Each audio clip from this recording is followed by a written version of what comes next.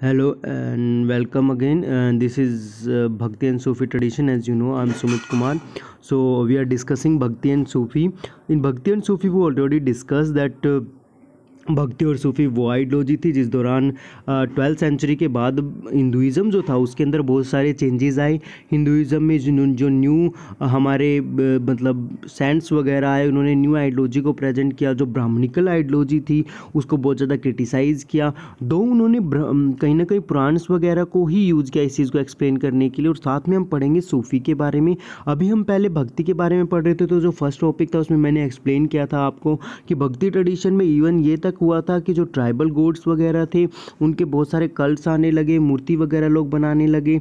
और उन tribal cults को उन्होंने मेन गॉड यानी कि विष्णु या फिर ब्रह्मा से कनेक्ट कर कर और ज़्यादा पॉपुलर किया। इसके अलावा हमने ये देखा था बहुत सारे डिफरेंस एंड कॉन्फ्लिक्ट थे कि वैदिक टाइम पीरियड में हम जिन गॉड्स को मानते थे वो अग्नि सोम वगैरह थे, और इस टाइम पीरियड में हम पुरानिक न्यू गॉड्स आए जिसमें Brahma Vishnu Mahesh as well as जो गॉडेसेस है शक्ति, उनका जो ट्रेडिशन बहुत ज़्यादा आने लगा। तो हर पुराण में एक ऐसे नरेटिव्स ऐसी स्टोरीज होती थी जिनमें इनकी सुपरमेसी और इनकी पावर के बारे में बात की जाती थी। सो इस तरह से जो है बहुत सारी चीज़ें जो है इसमें चेंज में आई। फिर हमने ये भी पढ़ा था कि बहुत सारी ऐसी poems and songs in cents के द्वारा लिखी गई थी जिनको उनके डिवोटीज़ ने वचनाज के रूप में फॉलो करना स्टार्ट किया या भजन के रूप में या सॉन्ग के रूप में गाना स्टार्ट किया। हमने ये भी पढ़ा था कि दो कैटेगरी होती है, सगुण और निर्गुण भक्ति। सगुण भक्ति वो होती है जिसमें आप आइकन वर्शिप यानी कि विद एट्रीब्यूट एक फॉर्म में एक आकार में भगवान की पूजा करते हैं, और निर्गुण में आप भगवान का आकार नहीं मानते। हमने ये भी बताया था कि साउथ इंडिया में अलवार नैनार का एक ट्रेडिशन होता था। अलवार वो होते हैं जो बेसिकली विष्णु के भक्त होते हैं और नैनार वो होते हैं जो शिव के भक्त होते हैं। मैंने आपको ये भी बताया कि कास्टिज्म को इन्होंने बहुत ज़्यादा क्रिटिसाइज़ किया। ब्राह्मणिकल जो डोमिनेशन थी सोसाइटी को उसको बहुत ज़्यादा क्रिटिसाइज़ किया, समझाया कि ब्राह्मणों ने अपने आप को सुपरमेसी दिखाने के लिए कास्ट का अलग तरीका बनाया और भगवान की नज़र में सब इक्वल हैं।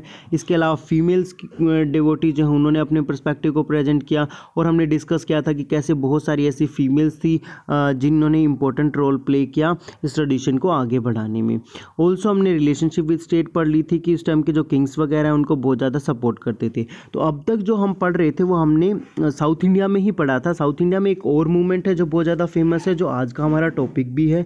बेसिकली आज हम पढ़ने वाले हैं आपका वीर सैविज्म ट्रेडिशन इन कर्नाटका।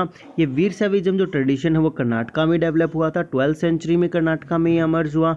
इसको चलाने वाले जो पर्सन थे वो एक ब्राह्मण थे, उनका नाम था बासवन्ना।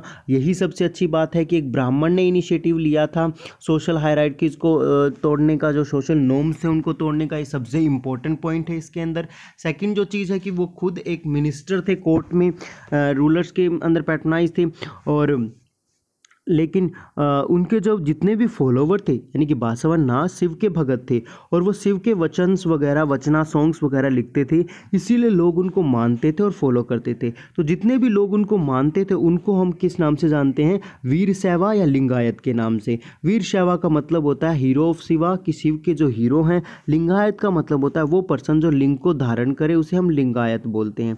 तो इस बेसिकली बासवन्ना के द्वारा स्टार्ट किए गए मूवमेंट को, और बासवन्ना के जो फॉलोवर्स थे जो शिव की वर्शिप करते थे, उनको हम क्या बोलते थे? वैश्या और या लिंगायत। और मूवमेंट को हम लिंगायत मूवमेंट या वीर शैवा मूवमेंट बोलते हैं। इसमें बेसिकली क्या होता था कि ये लोग जो लिंग है यानी कि जो शिवलिंग है उसको एक सिल्वर की बॉक्स होती थी उसके अंदर डालते थे, और उसको अपने लेफ्ट शोल्डर पे या गले में पहनते थे। ठीक है। जगम्मा या वंडरिंग मॉन्क्स क्यों? जगम्मा मतलब जागने वाला, जो पूरा हमेशा जाग चुका होता है और भक्ति के भाव में सब सारी चीज़ें प्रसार कर रहा होता है, उसे हम जगम्मा बोलते हैं। तो ये भी एक पैटर्न था जो मैंने आपको पीछे वीर सैविज्म के बारे में बताया बेसिकली, कि वो लोग लिंगायत मूवमेंट में लिंगा को धारण करते थे। तो ये एक काइंड ऑफ ये केस है जिसके अंदर वो लिंग को रखते थे, और इस तरह से भी होता था। और इसके अंदर कुछ नीचे यहाँ पर भी लिंग बना हो सकता था, दोनों ही तरह के लिंग देखने को मिलते थे। और इसको अगर देखें तो ये देखिए आपने गले में इन फीमेल ने और मेल ने दोनों डाल रखा, इस तरह से गले में भी पहना जाता था और बाजू में भी पहना जाता था। तो ये ट्रेडिशन था बेसिकली लिंगायत मूवमेंट का जो बासवन्ना ने स्टार्ट किया था। अब बासवन्ना ने जब लिंगायत मूवमेंट को स्टार्ट किया तो उन्होंने शिव की भक्ति पर बहुत ज़्यादा जोर दिया और शिव के बारे में वचनाज को लिखा। इस साथ में ये भी था कि बासवन्ना जो है शिव की जो वर्शिप है पूरे डिवोशन में करते थे।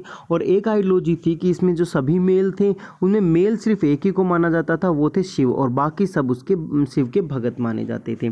तो डेथ मीन्स विद यूनिटी। और वीर शैवा का जो ट्रेडिशन इनका मानना था कि डेथ का मतलब है कि आप भगवान से मिल रहे हैं, आप रीबर्थ के चक्कर से फ्री हो रहे हैं, आपको दोबारा बर्थ करने की ज़रूरत नहीं है, आप डेथ के बाद सीधे जाकर भगवान से मिल जाते हैं। तो रीबर्थ में ये बिलीव नहीं करते थे। और नो क्रिमिनेशन अकॉर्डिंग टू धर्मशास्त्रा। वैसे तो ब्राह्मणा के ट्रेडिशन के अकॉर्डिंग धर्मशास्त्रा में ये लिखा था कि क्रिमिनेशन को फॉलो करना चाहिए, बॉडी को जलाना चाहिए, जो आज तक हम हिंदुइज्म में फॉलो करते हैं। लेकिन लिंगायत मूवमेंट में बॉडी को जलाया नहीं जाता था, बल्कि बरियल सिस्टम, उसे दफनाया जाता था, एक ग्रेव बनाई जाती थी और उस ग्रेव को पूजा जाता था। इसके साथ ही challenging the idea of cast, क्योंकि बहुत सारी जो लोअर कास्ट थी साउथ इंडिया में, उनमें लोअर कास्ट को वर्शिप वगैरह करने का राइट नहीं था, टेंपल में नहीं जाने देते थे। इवन अगर वो ब्राह्मण के सामने आ जाते थे तो उनको मारा पीटा जाता था। तो इस तरह की जो भी कास्ट आइडियोलॉजी थी उसको इन्होंने बहुत ज़्यादा चैलेंज किया और लोअर जो कम्युनिटी थी, जो लोअर जो पीपल माने जाते थे, उनको बहुत ज़्यादा कनेक्ट किया। इस तरह से question the theory of rebirth, और रीबर्थ की जो थ्योरी है उसको क्वेश्चन किया। क्योंकि लोअर कम्युनिटी को ज़्यादा इन्होंने सपोर्ट किया था, इसीलिए फॉलोवर्स जो थे बहुत ज़्यादा मार्जिनलाइज्ड कम्युनिटी के अंदर से ही इनके बहुत ज़्यादा फॉलोवर्स थे। और encourage the certain practice like post puberty marriage and रिमेज। इसके अलावा अदर सोशल चीज़ों को भी इन्होंने बढ़ाया, जैसे कि धर्मशास्त्र में आपने पढ़ा हो तो ये लिखा था कि एक राइट टाइम पे राइट पर्सन के साथ बेटी की शादी कर देना उसके पिता की रिस्पॉन्सिबिलिटी होती है। वो राइट टाइम बेसिकली क्या होता है, प्यूबर्टी से पहले। प्यूबर्टी का मतलब है कि फीमेल का जो मेंस्ट्रुएशन पीरियड है वो स्टार्ट होने से पहले ही शादी कर देनी चाहिए ताकि वो प्योरिटी में ही उसकी शादी हो जाए। लेकिन इन्होंने इस चीज़ को क्रिटिसाइज़ किया और सपोर्ट किया कि पोस्ट प्यूबर्टी यानी अगर प्यूबर्टी हो भी जाती है तो कोई दिक्कत नहीं है, मेंस्ट्रुएशन आने के बाद भी लड़की की शादी होनी ही चाहिए, करनी ही चाहिए। और रीमैरिज ऑफ विडोज़, विडो की रीमैरिज को भी इन्होंने काफ़ी ज़्यादा सपोर्ट किया। तो ये पोस्ट प्यूबर्टी और विडो रीमैरिज इनके दो सोशल आइडियोलॉजी थी। इसके अलावा वचना इन द कन्नडा, बहुत सारे वचना जो है वो कन्नडा में इन्होंने लिखे और जो बहुत ज़्यादा फेमस भी और लोगों ने बहुत ज़्यादा सुने भी और जिसकी वजह से ये फेमस हुए। इसके अलावा नेक्स्ट जो मूवमेंट है वो हम साउथ इंडिया की बजाय नॉर्थ इंडिया में कर रहे हैं। तो नॉर्थ इंडिया में इस टाइम पीरियड में 12th सेंचुरी में जितने भी मूवमेंट्स लीड हुए उसमें आपके नाथ और जोगीज बहुत ज़्यादा फेमस हुए, जो क्योंकि इस वक्त में यहाँ पर बहुत सारे टेम्पल बने जो शिव के और विष्णु के टेम्पल थे। सारे के सारे रूलर्स ने बनवाए बहुत ज़्यादा टेम्पल और बहुत सारे ऐसे योगीज यहाँ पर स्टार्ट हुए जिन्होंने इन टेम्पल्स में वर्शिप करना स्टार्ट किया, भगवान को सोलिजिट माना।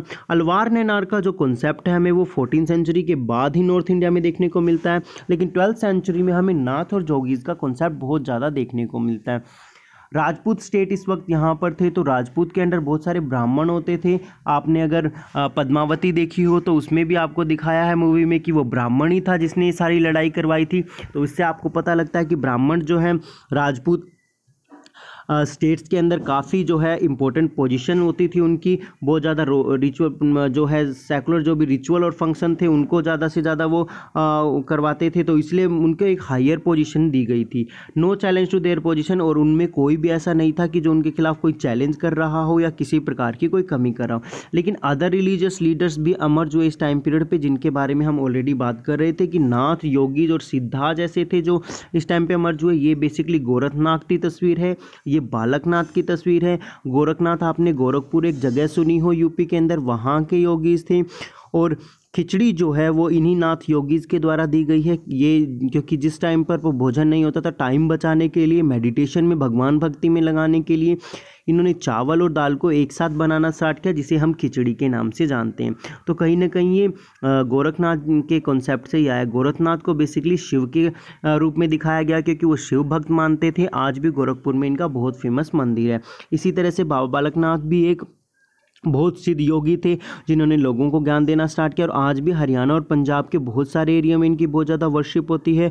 बहुत सारे फेस्टिवल्स हैं, भंडारेज हैं, यात्राज हैं जो इनके नाम पर चलाई जाती हैं। New urban centre of the trade long distance, basically क्या था कि जब न्यू अर्बन सेंटर्स आने लगे, लोग ट्रेड करने लगे, लॉन्ग डिस्टेंस ट्रेड हो रहा था। क्योंकि इस वक्त पे जितने भी देखिए जितने भी ये नाथ योगीज वगैरह थे ये वीवर कम्युनिटी वगैरह से थे, प्रोडक्शंस करने वाले थे।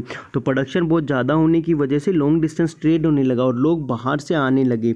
अब जब लोग बाहर से आने लगे तो वो अपने साथ न्यू आइडियोलॉजीज़ को भी लेकर आ रहे थे। उन न्यू आइडियोलॉजीज़ ने यहाँ के जो रिलीजियस पर्सपेक्टिव थे या जो ब्राह्मणिकल ऑर्थोडॉक्सी थी या धर्मशास्त्रा के जो रूल्स थे उनको एक न्यू पर्सपेक्टिव देना स्टार्ट किया। ये कह सकते हैं कि उनके आइडियोलॉजी को चेंज करना स्टार्ट किया। Question the authority of the Vedas, और लिटरली जितने भी नाग योगीज थे उन्होंने अथॉरिटी ऑफ वेदास को क्वेश्चन करना स्टार्ट किया कि क्या वाकई में वेदास जो कहते हैं वो करेक्ट है, यानी यूज़ द कॉमन टंग। और इन्होंने इन सबको क्वेश्चन करने के लिए कॉमन टंग यानी कि जो ऑर्डिनरी कॉमन लैंग्वेज होती है उनका इस्तेमाल किया, अपने वचनों को देने के लिए भी एज वेल एज लोगों को हिदायत देने के लिए भी। यहाँ पर जिक्र नहीं है, लास्ट में जिक्र आएगा, लेकिन मैं आपको पहले ही बता दूं कि जैसे कबीर है उन्होंने कॉमन वाणी में ही बहुत सारे दोहे लिखे हैं और जिससे वो डायरेक्ट क्रिटिसाइज कर रहे हैं हर चीज़ को, उसी तरह से ये है। कबीर के दोहे के बारे में हम बात कबीर के पार्ट में ही करेंगे।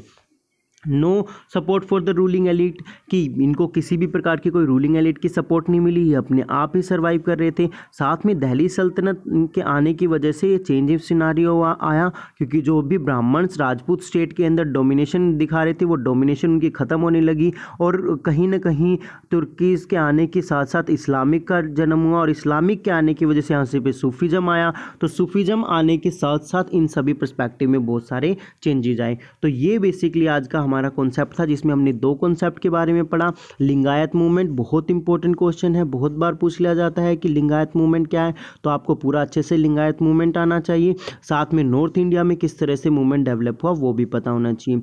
किसी तरह की कोई भी बात फिर भी समझ में ना आई हो तो feel free to call, and you know my number 9466291603। तो this is Sumit Kumar, have a nice day and please subscribe the channel.